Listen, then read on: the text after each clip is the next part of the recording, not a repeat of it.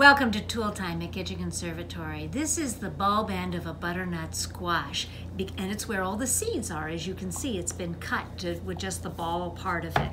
And how do you get, this is good meat in here, but how do we get to it? Well, I do like to cut off the other end of the butternut squash, because then I have a nice flat surface for so that the squash won't roll around like that.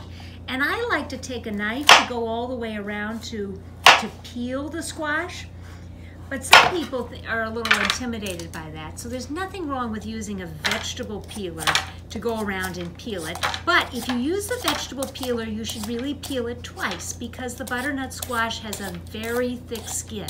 So you see I'm peeling it twice all the way around in order to get it. But then the seeds on the inside, how do we get those out? This is called a pitting spoon, and this is a spoon with an edge, which is really great for getting things out like that. So if I just cut this butternut squash in half, I'll show you. You see, you want it, before you cook the squash, you want to take out the stringy part and the seeds. This works with any of the winter squash, whether it's pumpkin or acorn or delicata or any of those other delicious squash, that you want to get all the seeds out, and then it's ready to cook and eat. We make cooking fun at Kitchen Conservatory.